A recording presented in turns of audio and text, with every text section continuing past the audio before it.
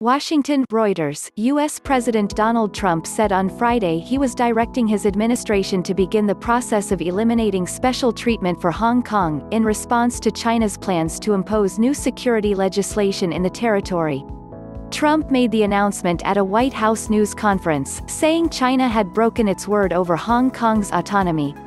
He said its move against Hong Kong was a tragedy for the people of Hong Kong, China and the world.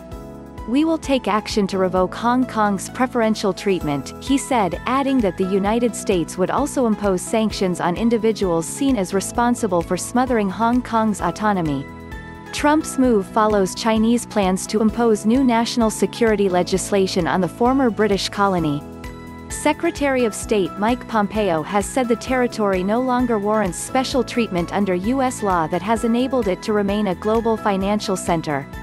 Trump said he was directing his administration to begin the process of eliminating policy agreements on Hong Kong, ranging from extradition treatment to export controls. He said he would also issue a proclamation on Friday to better safeguard vital university research by suspending the entry of foreign nationals from China identified as potential security risks. Sources, including a current U.S. official, told Reuters on Thursday that the latter move, which had been expected, could impact 3,000 to 5,000 Chinese graduate students. From Yahoo!